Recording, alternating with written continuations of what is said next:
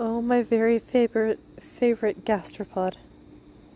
Limus maximus, aka the leopard slug. Boink.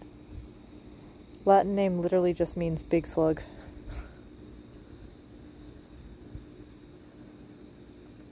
These guys can be carriers of, boink, boink, boink, boink. Oh, what's the, Hi, buddy. Look at those shiny, glittery scales, I guess. What's the word? Is it meningitis? Look how big he is. He's not even the biggest specimen I found. He, she. They're hermaphroditic. Whatever that, brain swelling disease is, I will look it up when I get home and put it in the comments. Boing. Yeah, my hands are really dry, so he's probably like, what?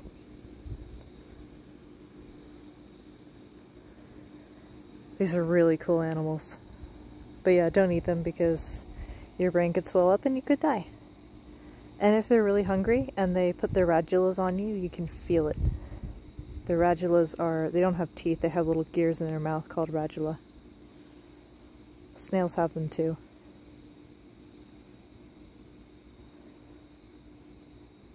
They're part of the cleanup crew with nature.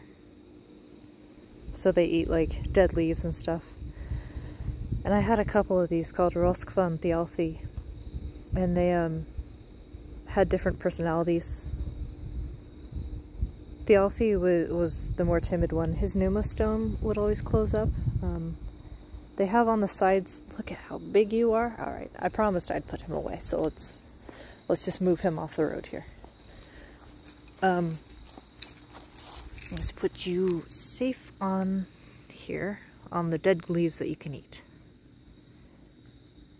So on the side of their bodies, they have something called a pneumostome, which is a pneumo meaning lung, stoma meaning hole. Why are you coming back on me? And that's what they used to breathe with. I think it's connected to gills inside their body, but don't quote me on that. Anyway, when they're nervous, their pneumostome has a sphincter and it closes up, so nothing can get into it.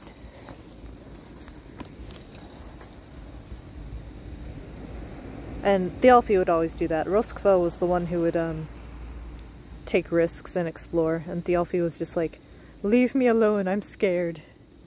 I would love to keep them again, but they got very listless and had to be returned to the wild after a few weeks because they weren't happy. And I was afraid for that one over there because I found it on the ground being listless. But it appears to be doing just fine now that it's had some, I don't know, stimulation or whatever. It's fine.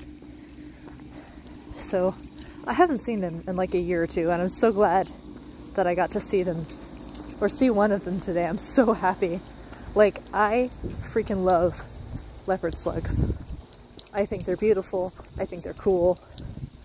I think I definitely need to go wash my hands. So I'm gonna go do that.